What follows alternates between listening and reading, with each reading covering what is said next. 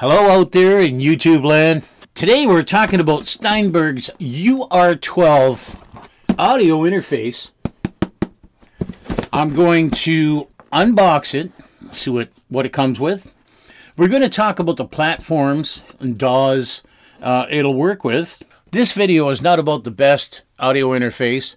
It's just about audio interface options, and this is one of them.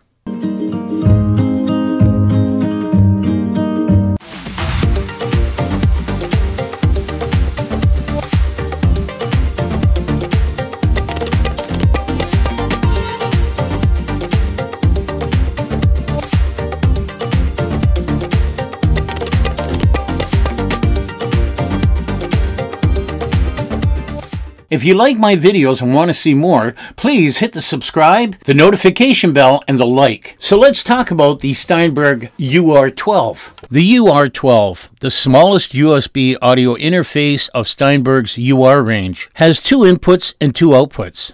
Includes one D pre-mic preamp, one high Z input, and features latency-free hardware monitoring, iPad connectivity, studio-grade AD conversion with up to 24-bit, 192 kilohertz quality. Let's take a look at the front panel.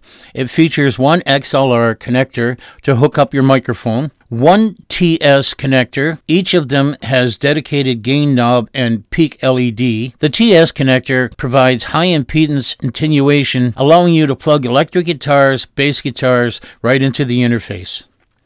The XLR connector has a D pre-mic preamp behind it, so you can be certain to have high-quality, detailed sound for vocals and other microphone sources at all times. With the phantom power switch on the input one, you can choose to connect dynamic or studio-grade condenser microphones. The headphones output and the mains output share the volume control. Press the direct monitor switch sitting right beside it to enable hardware monitoring of the input signals. Now let's turn the interface around so we can see the rear of the UR12. Here you find the stereo main output, RCA connectors to connect your amplifier with speakers or a pair of active monitor speakers. There's a USB 2.0 port that connects the UR12 to your computer. And via Apple's iPad camera connection kit, you can also connect it to your iPad for recording audio. Take Cubase for example. It's the perfect sequencer that runs in the iOS environment. To power the UR12,